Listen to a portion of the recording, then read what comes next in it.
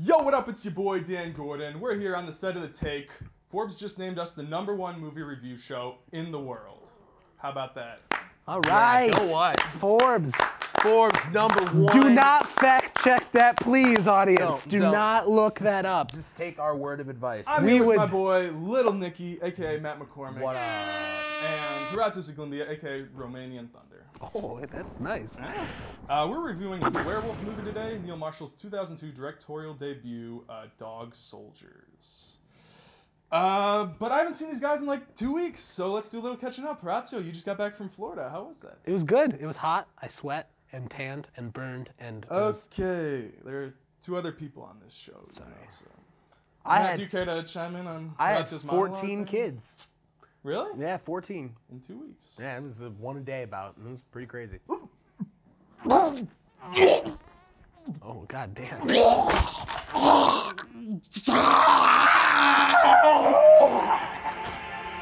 Theme song!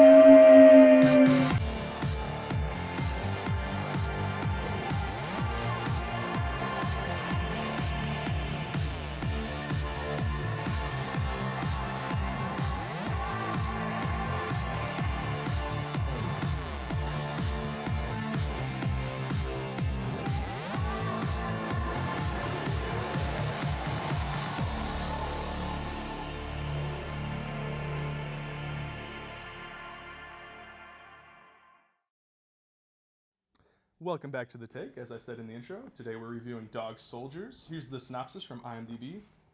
A routine military exercise turns into a nightmare in the Scotland wilderness. Now, Matt, you're a self-proclaimed historian. Could you give us some context as to the socioeconomic political climate in Scotland in the early 2000s? Yes, Matt, can you tell us about the socioeconomic climate in Scotland in the 19... whatever he said? Well, for one, it was 2000s. I don't listen. I'm going to say it was much like the rest of the Eurozone, and I could be incredibly wrong. I might be wrong. Because I'm an American historian, not a world historian. I only care about the history that matters. And pretty socioeconomic environments breed werewolves. I think it's a proven fact. I think it's a proven fact the world started in 1776. So. Clip!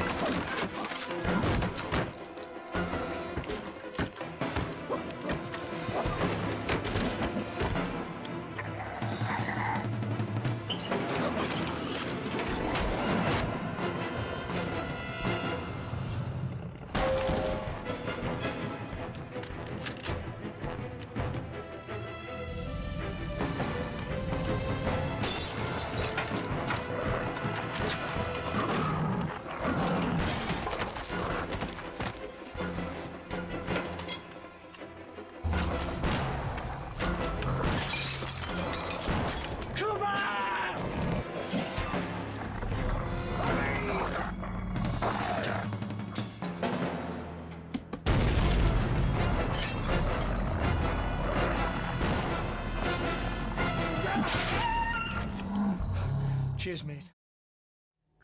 Welcome back to The Take. We're going to give Horatiu Zglimbea 20 seconds to give us initial impressions on the movie. Go.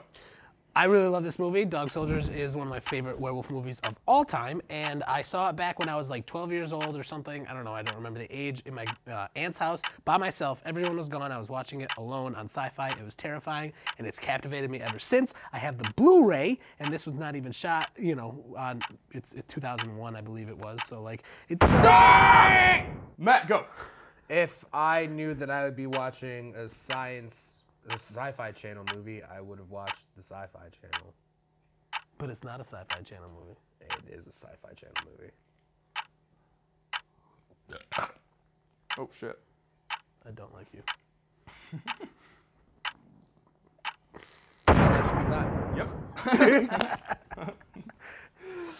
Yep. Personally, I really liked the movie, actually. I thought it was pretty good. I love werewolves. I grew up watching the Universal horror movies, and the Wolfman was my favorite, even though I guess there's a bit of a distinction there, Wolfman, werewolf. Well, I mean, the Wolfman's just a copyrighted thing, whereas a werewolf is more mythology. Wolfman is trademarked by Universal. And there's a difference between, there is actually a difference between Wolfman and werewolf, just because werewolves are more lupine and they have the futuristics more of a werewolf, or excuse me, of a wolf, where Wolfman looks like a man with a lot of fur on him. Oh, well, regardless, I still love the Wolfman and werewolves. I was a Wolfman for Halloween when I was a kid, and yeah, but I don't like war movies. And this is first and foremost, I think, a soldier movie with werewolves as opposed to a werewolf movie with soldiers. And I would agree. But the reason that I liked it was because it wasn't rah-rah macho military, which is what I really don't like about those movies. These are like just a training exercise that goes wrong, and these guys are scared the whole time. So yeah, let's start with that. What did you guys think of the cast? The cast was incredible. I mean, they had a lot of... It's all unknowns. It's all unknowns at the time, and I think they did a great job acting-wise. It was incredible. Yeah, it was a pretty good cast all around, except for Liam Cunningham, the villain. I thought he was god-awful. He was not intimidating in the slightest. I thought he was... clipped British accent. And, isn't he on Game of Thrones now? Yes, he is Sir Davos on Game of Thrones, and everybody loves Sir Davos. Not nobody in America hates Sir Davos. I know Not Neil Marshall. nobody. Talking about monster movies, there's always kind of that balance of how much you show of the monster in these films. How do you think this movie handled that? I think it handled it pretty well. I was, you know, the actual character design, or excuse me, the creature design was fantastic, and to see it just kind of in the distance, and you can't really see it. You're seeing flashes at the beginning. It does a really good job of hiding it. And on the box of the DVD that I had, the very first DVD of Dog Soldiers, because I've bought it 3 times. Yes, the Steelbook and then the Blu-ray, of course, after I bought the original DVD. It says Predator and Alien and Jaws with a werewolf twist. And I was like, that is a very good description of the movie. I watched it on YouTube. Really? Yeah. It's all on YouTube. I'm getting a lot of negative vibes from you, Matt. What was your deal? What was your opinion? I didn't like Tread it. lightly, Matthew McCormick. I didn't like it, and I'm gonna give a full disclosure. I tried watching this movie twice and fell asleep twice. Oh. So I got up until about the hour mark, and then I kind of IMDb'd the rest of it. But what lost me originally was like the intro, the opening. That whole you gotta shoot the dog thing. I hate that. I hate it. I hate that trope. I hate that situation because no one's gonna shoot the dog. Like even when they do it, that is an easy, even kind when of like they an did easy way to build yeah, a even villain. when they did it in Kingsman, it's like, oh, well, we use blanks towards the end, but it's like, no, like it's such a simple, this guy's bad because he wants to shoot the dog type thing, and I just from there it just kind of see Matthew, I think slowly. It didn't tank as quick as like it tanked with me in like Superman, but like it was a steady just decline until here's my problem with you and your judging of freaking movies nowadays, okay? There are movies that are films and, that are supposed to be taken as artsy and you're supposed to find a hidden meaning. And there are movies where giant werewolves are battling army dudes. Like yeah, but in like... Well, Matt's the first person that can enjoy a schlocky film. Oh, yeah. So I'm like, surprised he didn't like this, to be honest. So am I. Let's be real, because like what about the gore effects, Matt? Like what the gore effects were sweet. The creature design was sweet. Sound design was god-awful. There were a lot of instances where, like, in the opening scene in the tent, like, you just hear the thing zipping. You don't hear a monster outside. You don't hear a whole lot of rustling. Like, you could have put in some heavy pants, some growls, something. This movie is technically rough around the edges, but it's kind of charming. It looks and sounds like a Grindhouse film with the grain and stuff and the scratches. And yeah, I forgive a lot though, just because you can tell it was a labor of love, and the design of the werewolf alone is cool. Oh, don't get me wrong. You can definitely... I heard they hired dancers to make them like move more elegantly, and they had them on stilts. Wow. So it was actually... You can definitely tell like a lot of the time and energy went into it. It's just, I don't know. This is probably the best creature design of werewolves that I've seen in film. Like for now, correct. But so far, and for a 2001, low-budget B movie, because that's what this is. This is a low-budget B movie that, has a cult following and that eventually made it to sci-fi because of the B movie quality and kind of helped springboard some of these actors into larger roles. It's crazy. These indie films from overseas can easily get buried and lost. It's great that this movie got a new Blu-ray release, because the director was saying on the commentary track that he didn't even have a film print, an original like film print of the movie. So storage is a big problem for us here at our job, and trying to keep your film. Dan, you don't work here anymore. Yeah, that's right. I'm no longer tied to your feeling regulations. If you thought we were racy before. I have a feeling that my time on this earth is limited, so there might be a position opening for Dan. Dan, we saw your nipples in the last one. I don't think you can get more racy than that. Well, That's not a dare. We'll see about That's not that. a challenge. Just keep it in your pants. well, we're going to take a quick commercial break. But when we come back, I'm going to take Horatiu Zglimbea to task for some hypocritism he's shown on this show. Hypocritism. Stay tuned.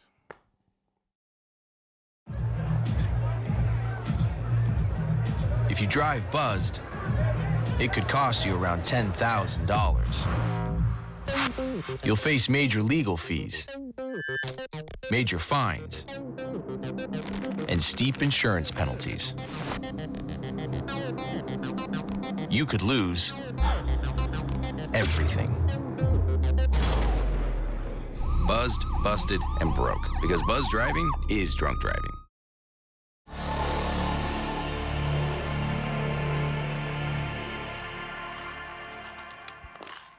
Welcome back to The Take. Now, Horatiu, on our first show, we reviewed Night of the Living Dead. You're so weird. We did that. You hated it. You would have given it 2 stars, but you gave it an extra point, I think, for being historically significant. This movie owes a lot to Night of the Living Dead. Night of the Living Dead invented the formula that this movie follows to a T. I want you to tell me what this brings to the table that's new. Werewolves? Good acting? What? 21st century technology? If you will review the Night of the Living Dead take episode, you'll notice that I said, this is, 2016, that was 1968, so you really can't hold it up to the same standards. Filmmaking was different back then. We can't hold that to the standards of today. We have to look at it like it's, the godfather or the grandfather of all these horror movies. So now, horror movies. That's another throwback. So now we're in the 21st century, and I can't help but use that frame of reference when I am reviewing older movies. And unfortunately, Night of the Living Dead has bad acting, I don't like the sound, the score or like whatever, the sound design that was there. I didn't like the ending as much. I didn't like the music in this either. I think you could tell that the budget was showing in that. It could benefit from a more subtle score. Agree with the subtlety, but I still thought it was a really good score for this werewolf movie. It's kind of Being epic. a student filmmaker, I actually recognized some of the pieces they were using, like that piano piece that's public domain, like stuff like that. You could definitely see budget. Yes, that is public domain because it is a classic piano composition called Clair de Lune, and Lune means moon, and it was talking about it's werewolves and moon. It makes sense. You guys don't know anything, and it's the worst. I hate this show. I agree. This is a lot more exciting by modern standards, but Night of the Living Dead was original, and this movie really just borrows. It's a hodgepodge of references, really. I mean, I like the references in it. There are a lot of subtle, funny nods, like my favorite being "There is no spoon" from The Matrix. Absolutely. Did you catch that, Matt? No, he fell asleep. Remember? Yeah, you were tuned out by then. The whole thing just felt like a wannabe Edgar Wright werewolf movie. They were originally going to cast Simon Pegg, but this was before Shaun of the Dead. This is before Shaun of the Dead, but this is in the spaced era. Yeah, that's true. The director did admit to seeing Spaced, so he was I can see a bit of it. Making work. He was making it happen. I mean, and Edgar Wright, before Shaun of the Dead, was a pretty well-known director in England, where I'm assuming this is from that area. It's the Isles area. But what I will say in defense of this movie is that it uses all practical effects. There's no CG here. None. And the model of the house they blew up. What do you guys think of the location? Because I think they actually made very good use of that farmhouse. It reminded me of Frankenstein with the atmosphere, and they systematically basically destroy every room in the house. That is probably the best kind of horror setting that anybody can use. You know, there's nothing that's scarier than the house in the middle of the woods away from any place. And, you know, then when you find out, spoiler alert, it's the lair of the werewolves, you know, that's even scarier, and you're dealing with that. So I think, yeah, that's the location, the setting. If it was set anywhere else, I mean, yeah, you would still get the creepy feel, but not what you would get at this old-timey farmhouse in the Highlands of Scotland. Well, there's one thing we got to touch on is the blatant misogyny at the end of the movie. I'm going to read some lines of dialogue here. Cooper. This is after he finds out that Megan's a werewolf. You women, same old shite. Megan.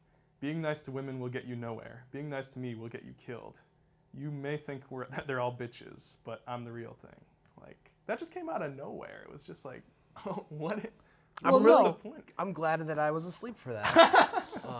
You have to understand where he's coming from. He's had a bad run-in with women in his life, and when they were talking about the fears, there's no like foreshadowing. There was, because they asked in the scene, one of the greatest scenes of the movie, where they're sitting around the campfire discussing their biggest fears. Touche. He says his biggest fear is women and spiders and spider women. And so, you know, that's such weak foreshadowing. Oh my God, that doesn't even count. I did enjoy that scene. It's a werewolf movie. I did enjoy it's that a scene. B werewolf movie. That was great. Yeah. That was great. And there were great lines in it, but you can't use a throwaway dialogue line like that. Especially when immediately after this guy goes into his big heart-wrenching scene about his buddy getting blown up. That story reminded me of the scene in Jaws. I was just about to say that. That's what you take out of that scene, not I'm afraid of women, spiders, and spider women. That's like he made a nerd joke. I mean, yeah, it is. But the movie is layered. It rewards rewatches. Exactly. And which I've done. I a won't lot. be.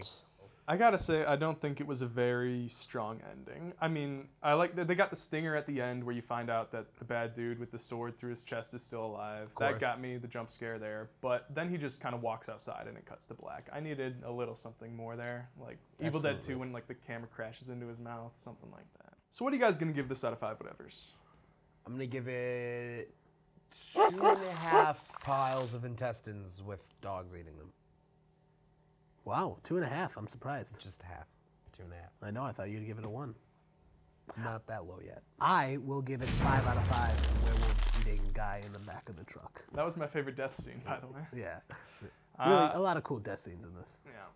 I'm going to give it 3 out of 5 broadswords because this movie's a little rough around the edges. It gets by on a lot of indie charm. Yeah. Is that your first 5 out of 5 on the show? I think so. I thought I gave Forrest Gump a 5 out of 5. No, I gave it a 4.5. That's right. And I think this is better than Forrest Gump. Damn. So you can see I'm the the bias. I'm the only one that hasn't dropped a 5 yet. Not much better than Forrest. What did I give a 5? Forrest Gump. Oh yeah, that's understandable because Forrest Gump's an actual good movie. No, you're right. I understand. My opinion and my love of werewolves and werewolf movies, and this werewolf movie in particular, and British films and TV, Well, the take reason that everything that these two say with a grain of salt because I'm the only one in this room with a film degree. I am an expert. Hold on. We just point out that we have like the 3 absolute worst degrees. Yeah, pretty much. They're the most useless degrees. Liberal. We're gonna throw in a commercial. Yeah! Sure, I look cute now, but when my owner lost his job, it was rough. I was living on the street, and one night, me and this Cocker Spaniel got into it so bad, I wound up looking like an ice cream cone. I cried a little bit, but thankfully I got rescued, so I'm running, I'm jumping, all back to my old self, and I'm ready to give unconditional love, even if you put a lampshade on my head.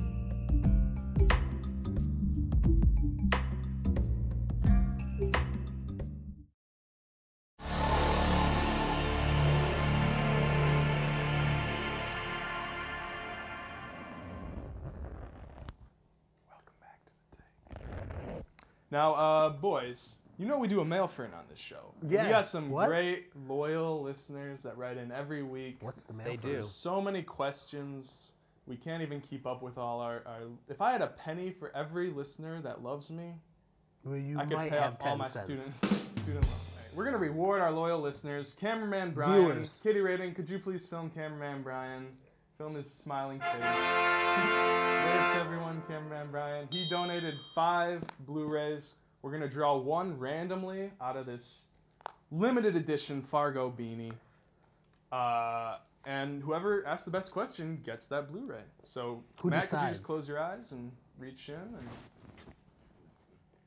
We grabbed The Patriot, Oh, beautiful. starring Mel Gibson and Heath Ledger. Before he was an But yeah, before he was, both of them. They both either turned into or died. Well, one of them turned into and one died. How do we know that the other one didn't turn into a before he died? You're right. So, All right. don't we normally do a Wait, thing? wait. Yeah, we're about to. Do Do we normally do what? the thing with the... What are you talking about? What are you talking about?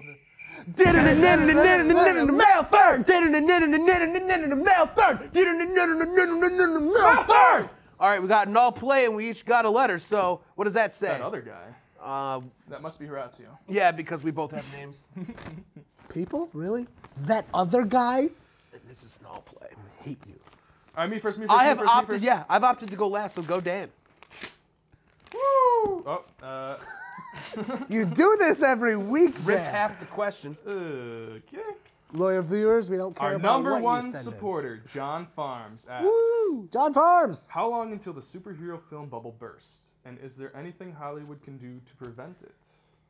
I don't know. Why would you want to prevent the superhero bubble from bursting? I'm frankly pretty tired of it. I am tired of the superheroes that aren't part of the Marvel Cinematic Universe. I think that the Marvel Cinematic Universe has been doing really well, and it's fun to watch those movies. And I think the other ones that are trying to beat it, for example, DC with Batman vs. Superman and other kinds of films that are not in the Marvel Cinematic Universe, I think it's just, they're getting old. But I'll never get tired of the Marvel Cinematic Universe. I feel like more people need to die. More main characters need to die. I'm just because now we're getting to where we literally just had 2 movies where the entire premise of the movie was them fighting each other and no one really died in them. So It's always the last 2 seconds in both Batman and Superman and Civil War. They hit the reset button. It's like a sitcom where there are no consequences to anything. exactly, there's no consequences. So there's these no stories are stakes. just meaningless. That other guy's turn. Son of a piece of... Well, I ripped it too. I did it as well. All right. The man, the myth, the legend. He wrote this. John Farms writes in, do you think horror films should have a category and be considered for other categories by the Academy? Yes. Yes. I don't know. You start breaking it up that much, you're gonna have like a million. It's like the best comedy category in Golden Globes. It's just stupid. How does The Martian qualify as a comedy? I think just Well, they changed the award rules shows- for that because they realized, oh, well, it doesn't fit in anymore to the comedy. It fits in more as a drama. Yeah, because the lines get blurred and you have to come up with all these stipulations, these rules, these amendments. Just keep it as simple as possible. Don't even watch that. As far as horror goes, though, I feel like it does deserve a place in the Academy because it's one of the few places where actually independent film and innovation still drive. You know, I just think that Academy shows, award shows like the Academy Awards and the Golden Globes are complete and like, who cares what a group of, crotchety old men with white hair, whoever are part of the Academy, think about the movies that we watch.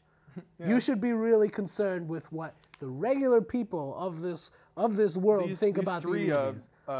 Caucasian men think. That's Exactly. an underrepresented opinion. Exactly. We're Hold bringing on. it to you. Hold I on. don't think. Western European, Eastern European. I don't know what the you are. So white. it works. We Just cover saying. the world. We are the everyman, and we tell you how it is. Listen to us. Don't watch the Academy Awards. Or do. Oscars, schmoskers. A viewer that is not John Farms wants to know, how would you rank Dog Soldiers amongst other werewolf films? List your top 3. God. Top 3. See, the problem is, I don't think there's 3 that would constitute the top. Wolfman, Son of Wolfman. Wolfman Wolfman's meets number Dracula. 1, oh, Abbott and Costello meet? Yeah. Well, no, there's literally like 4 or 5 Wolfmans where they meet people. American Werewolf in London. That was a really good werewolf movie. Dog Soldiers. And I really don't have a third, so I'll pick the Wolfman for nostalgia purposes and for starting off the whole werewolf genre. But That's my top 3 as well. I'd reshuffle them. Wolfman number 1, Dog Soldiers number 2, American Werewolf number 3. American Werewolf has the best Wolfman transformation. Absolutely. Transformation sequence.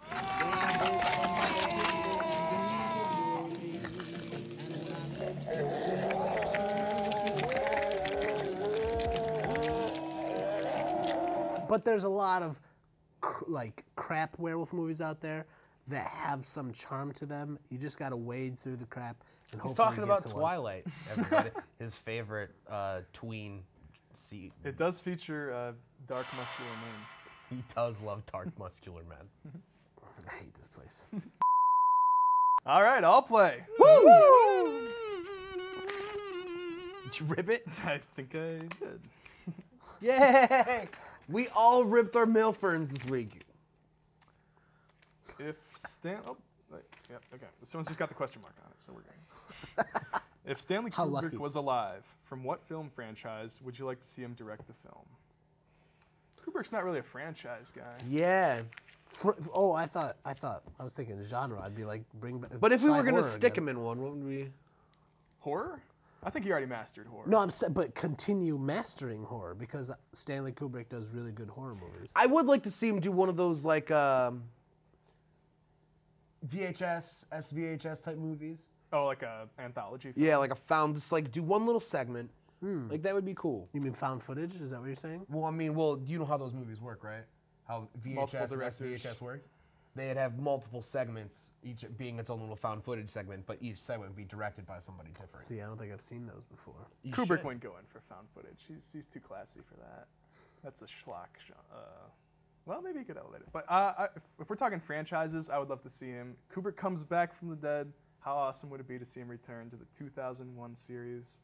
2010's a pretty good movie. People don't give it enough credit. And there's like 4 books in that series. 2061, Odyssey 3. That's what I would like to see him in. Gotcha. Okay, you were rattling off dates, and I was like, when is he going to say the movie? But I got it now. The date is the movie. All right, I'm going to get yelled at by both people at this panel and probably everyone online. I don't like 2001: A Space Odyssey. Ooh. I watched it a long time ago, and I do remember liking it a lot, but I need to watch it some more. I was all with it until the end, and in the end, it just... We're still friends and everything, but you. Who won the Blu-ray? I think we're going to have to go John Farms. John Farms. John! John, send us your mailing address. Or, I have a better idea.